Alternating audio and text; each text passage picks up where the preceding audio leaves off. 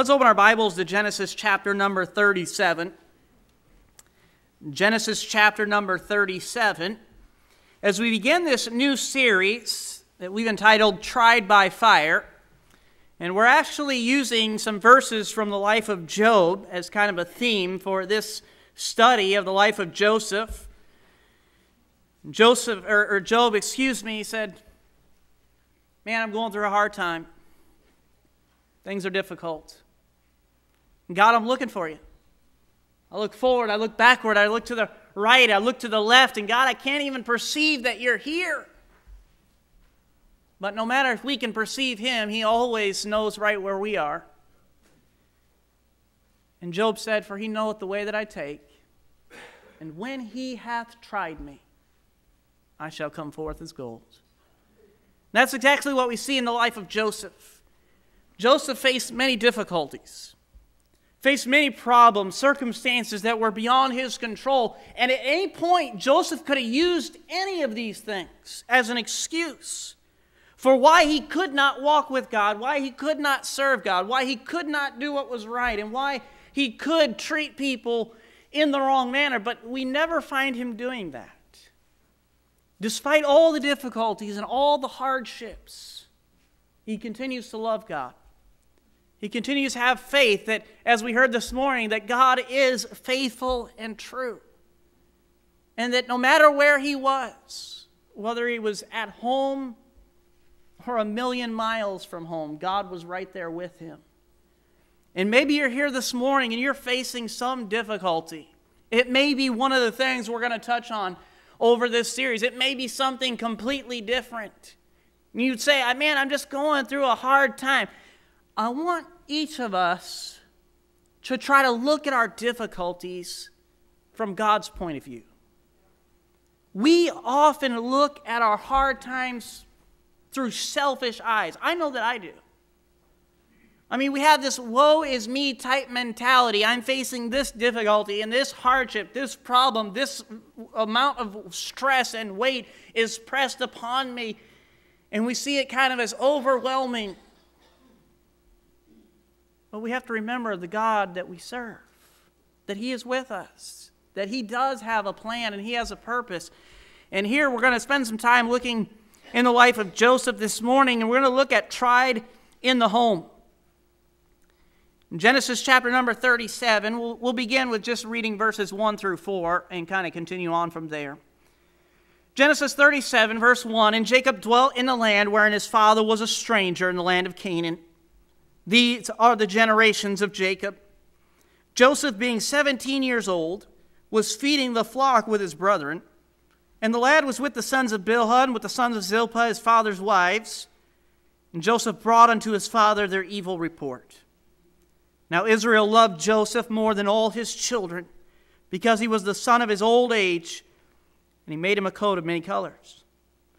When his brethren saw that their father loved him more than all his brethren, they hated him and could not speak peaceably unto him." Let's pray. Our Heavenly Father, we thank you for your word. We're thankful that you are a God who is so faithful and true. You are the God who keeps his promises. And Lord, even though we face difficulties in this life, we face many hardships, and there may be some this morning that are completely overwhelmed by the circumstances that they are in. Lord, they have problems in their home, and they've got difficulties, financial problems, health situations that they're facing. God, I pray that you'd help each of us to look at these things from your point of view. That you do have a plan and you have a purpose. You're trying to make something good and beautiful out of our lives. I pray that you might strengthen and encourage us through the life of Joseph over the next few weeks. In Jesus' name we pray. Amen. And so I want us to look at a couple of things here out of Genesis chapter number 37. And we'll kind of divide it up just a little bit here. But the first thing I want us to look at is Joseph's coat. Joseph's coat. Now, it tells us that Jacob dwelt in the land wherein his father was a stranger in the land of Canaan. And these are his generations. And he says, Joseph being 17 years old. Now, remember, Joseph was the son from the wife that Jacob really loved. They had a difficult, this was not probably the most traditional of homes. It was a home like a lot of homes today, kind of broken and melted together. And there were stepbrothers and stepsisters and stepparents, and you've got a couple of wives, a couple of concubines, and most of the time when you have these type of families today, everybody's at least split up a little bit. But here you've got this whole big conglomerate of families and relationships, and boy, just so complicated. And wasn't what we think of as the traditional family where there's a father and a mother and they're all their kids. It was a total blend of children and parents together. And looks a lot like a lot of homes and families today, where we've got stepchildren and step-parents, and we've got foster parents, and we've got adopted parents, and what a blessing it is to be able to share love and to help someone who's not necessarily our biological family. But here, it's not what we would think of as some picture-perfect family. And it tells us about Joseph here. And Joseph was from Rachel. He was from the beautiful bride, the one that Jacob really wanted. And of course, he was tricked and deceived and marrying the uglier sister, and just a whole funny, complicated story there. And we'll kind of leave that alone and let you dig that and chase that rabbit trail for yourself. But because Rachel couldn't have kids and Leah could, there's this, fighting and squabbling and bickering and worried about their kids being favored and getting everything, and this wife being favored above this wife. And so she said, here, take my handmaid and have children with her. And so not to be outdone, Leah says, well, take my handmaid too and have children with her. And so you've got this really complicated, messy home. And the first thing we need to understand is that there are no perfect families out there. If you're looking for the perfect family, we often look at people from a distance. We see kind of on the outside, and man, it looks like this family just has it all together. And their kids are so well behaved and so respectful, and man, I'm lucky if I can get my kids to do anything without throwing a fit and this and that and embarrassing me in public. And we kind of look at it that way. There are no perfect families. I think of a family right now that, man, from the outside, my wife and I had a lot of conversations about a certain family many, many states away from here. And this was kind of before we had kids and everything else. And man, their kids are so respectful, and it just seems like everything's all together. Man, the Lord really showed me there is no perfect families. And that family broke up, and there's so much bickering and fighting and hatred and all kinds of just stuff. And that was a pastor's home and a pastor's family. And sometimes we look at people. I don't know that many people would look at my family and say, that's the perfect family right there. I mean, you've been around us long enough. You've seen my kids have meltdowns and everything else, and me have a meltdown. And every once in a great while, my wife will have a meltdown. Many of you do not believe that, but it is true. There's no perfect families. Joseph's home wasn't perfect. And so if we want to make excuses and say, well, if I just had these people for my parents, sometimes we do that as teenagers, don't we?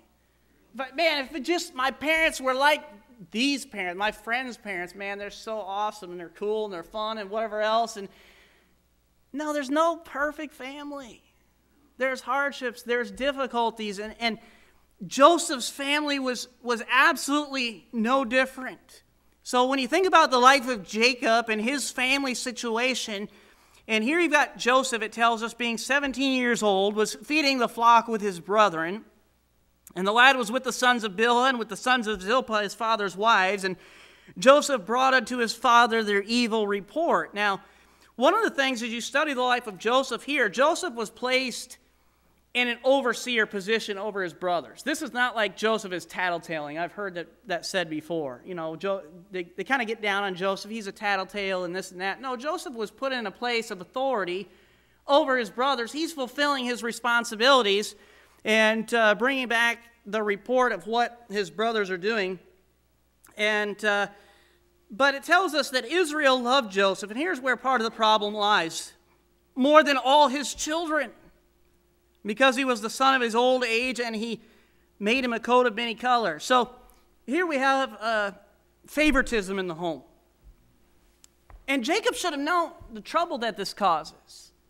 I mean, you remember what happened with Jacob and Esau? Man, Isaac loved Esau because he went out, he was a hunter, and brought back the venison and all those types of things. Maybe you could relate a little bit more to Esau, so he favored Esau. And you remember Jacob was favored by his mother. And just the trouble and the dissension and the problems that were caused there. And of course, Jacob had to run for his life because of all the deception that took place from the favoritism. And so Jacob should have known.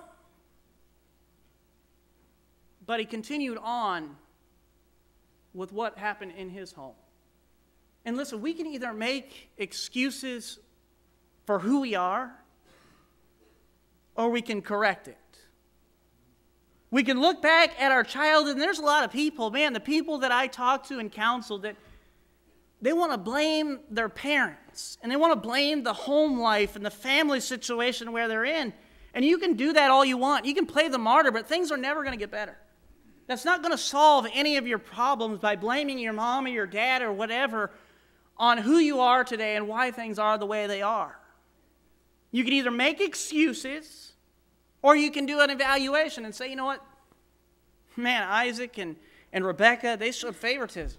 And look at all the trouble that it caused. Man, I don't want to continue that process, so I'm going to do things differently. And that's what we have to do. Is we've got to evaluate and say, listen, this is not the way that it should have been.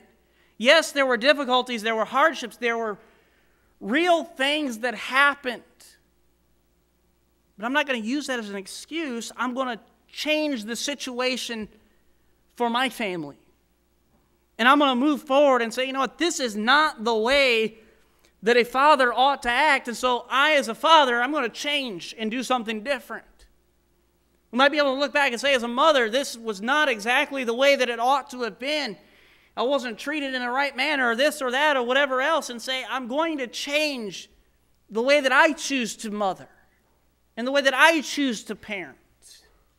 But he continues on. Jacob continued the cycle here, and it tells us that he loved Joseph more than all his children, and he made him this coat of many colors.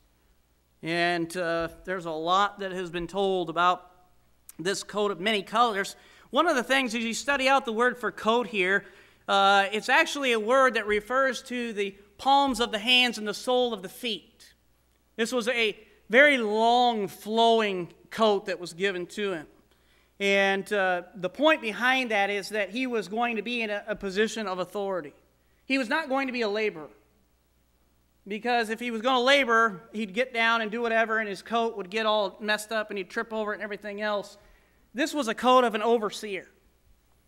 And so by handing this coat out and giving this coat to Joseph, it was very evident. It wasn't just the fact that he got him this bright colored jacket. It's what the jacket represented, that he was going to be in authority and an overseer of his brethren, and that was not going to change. You could probably throw in some things about the inheritance at this point. And his brothers would be able to see and recognize that here we have our younger brother who is being put in a position over us. And kids pick up on favoritism when it's not even there. Man, I think of all the times that my brothers and my sister accused me of being the favorite. They weren't necessarily wrong.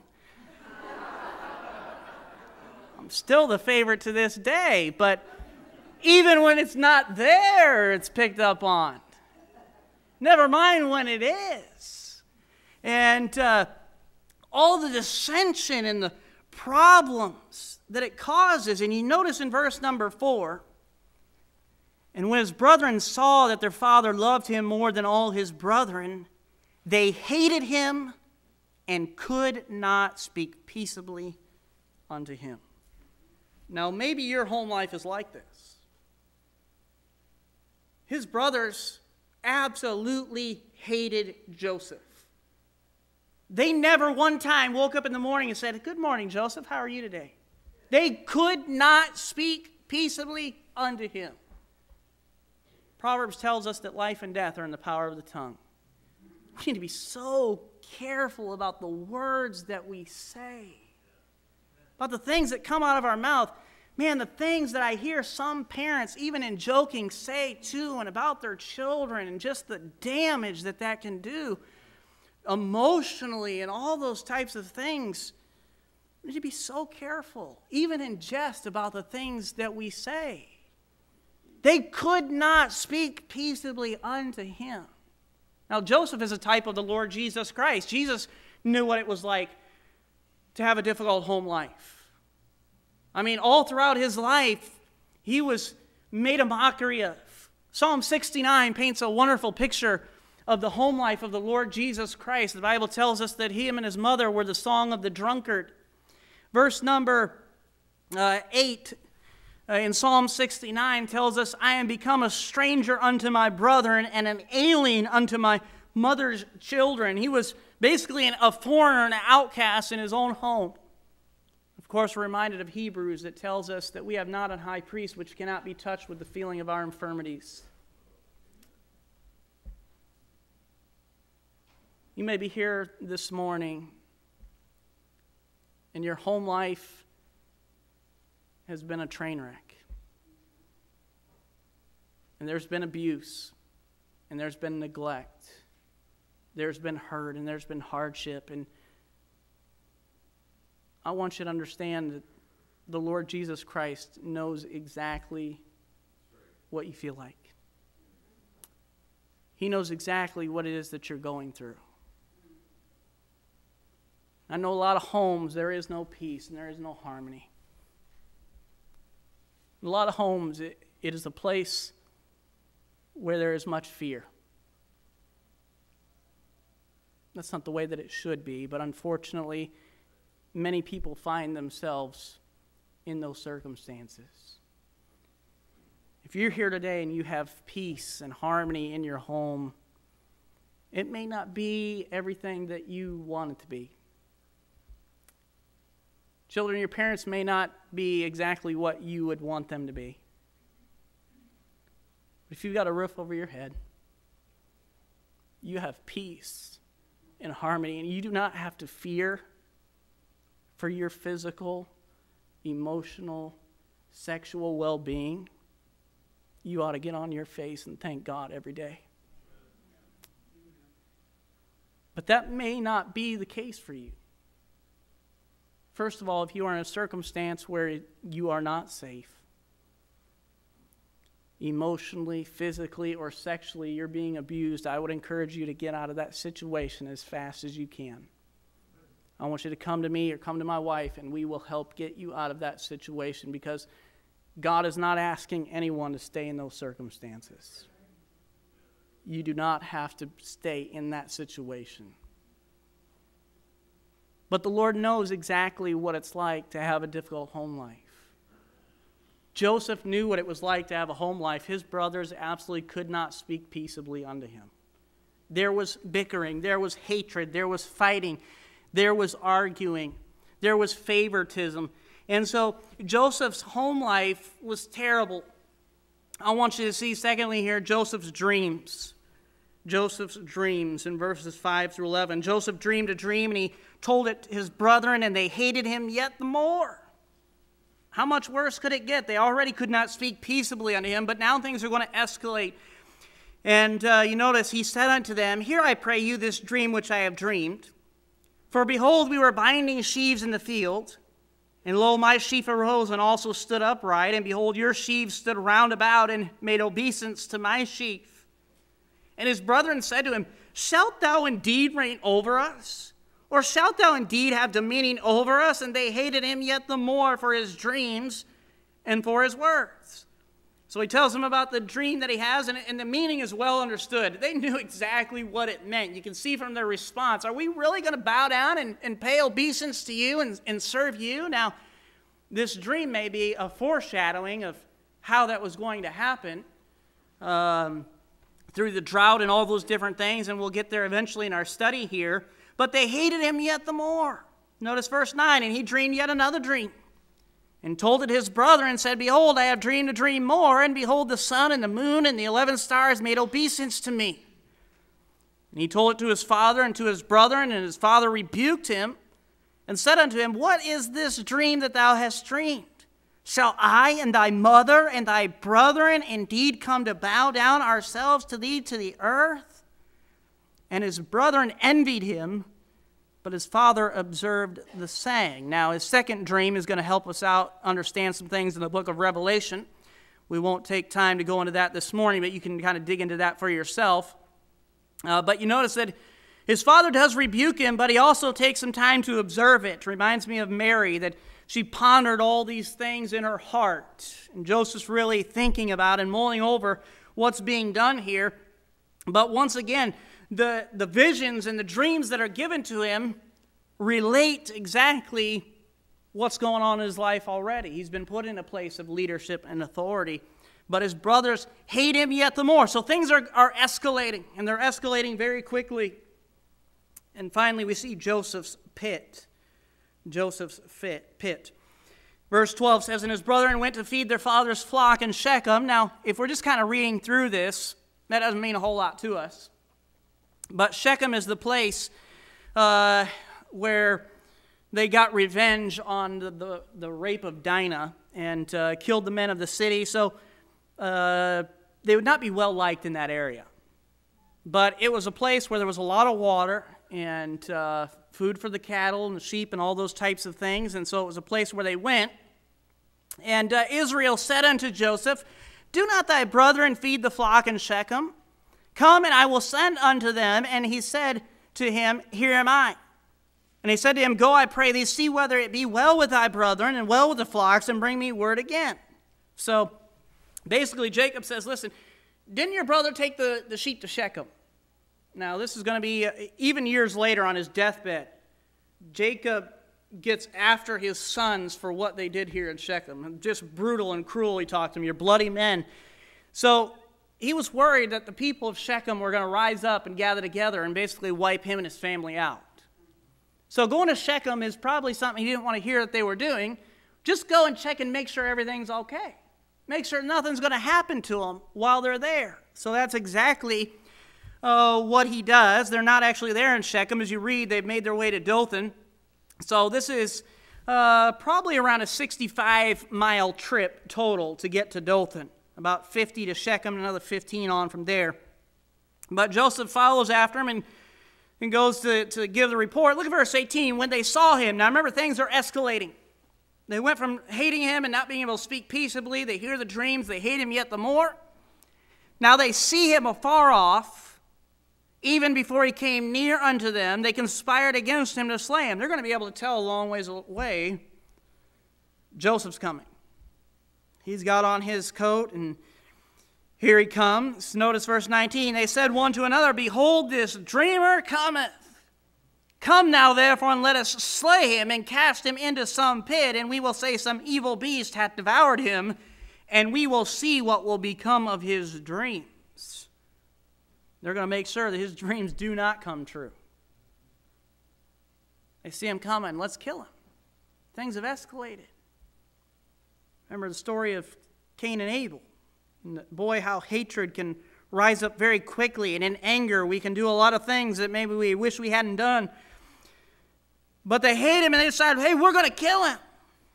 Now, Reuben has a little bit of common sense to him. He hates his brothers, but I think he's not maybe as much worried about his brethren as he's worried about himself. Being the oldest here, he heard it and he delivered him out of their hands and said, Let us not kill him, in verse 21. Reuben said unto them, Shed no blood, but cast him into this pit that is in the wilderness, and lay no hand upon him, that he might rid him out of their hands to deliver him to his father again. And so they take the coat of many colors off him, they cast him into a pit. Now later on we see that Joseph kept his brothers in prison for 3 days, and so possibly here Joseph himself was in the pit 3 days and 3 nights, just as the Lord Jesus Christ was. Remember, he is a type of Christ. But they decide they're going to throw him in this pit. And Reuben's, he's going to save him. He's going to come back later on and make sure he gets home safely. But while he's out and about and doing whatever else, His brothers look up and they see a caravan coming. And they decide, hey, wait a minute, there's no profit if we just kill him. Why don't we sell him into slavery? There's been more than one brother and sister that has had that thought in their time in their life, I'm sure. I know I'm not the only one. Things have not changed. I know my brother thought about that more than once. Since I was the favorite too, he wanted to get rid of me as well and figured his chances of being the favorite were a lot better, but he still had Jonathan and Mickey to get through, so he's way down on the end of the line. But hey, let's profit off of him. Let's sell him into slavery. And that's exactly what they do. And we find that they sell him into the hand of Potiphar, Pharaoh's house, captain of the guard, the thing tells us. And they decide to take Joseph's coat. They're going to rip it up and dip it in blood and take it back to Jacob. Jacob, do you know if this is Joseph's coat or not? They kind of weave this elaborate story. And a lot of kids have been there weaving elaborate stories about certain things that they have tried to do. I've told more than my fair share of those stories that we came up with to tell our parents. But, boy, the trouble in their home and the difficulties. But one of the things you're going to find with Joseph is Joseph never uses it as an excuse. He never points to his family and says, because my brothers hated me, and because of the kind of the mixed family situation, and it wasn't ideal, and I was mistreated, and nobody ever spoke kindly to me, nobody ever came and played with me, and whatever else, I can behave a certain way. And I can't live for God, and I can't serve God, and I can't amount to anything. And so often we use everything as an excuse today for why we cannot do what's right and why we cannot serve the Lord. The Lord's not looking for excuses. He's looking for us to be available so that he can use us. Joseph knew, like Job did, when he's tried me, I'm going to come forth as gold. Later on at the end of the chapter, Joseph says, listen, brothers, not the end of the chapter, but the end of his life. He says, listen, brothers, you meant it for evil. You hated me. You didn't like me. You mistreated me. You sold me into slavery. You meant it for evil. But God meant it for good. See, Joseph knew even in the most difficult times, God was working. And God was moving. And he had a plan and he had a purpose for what was going on.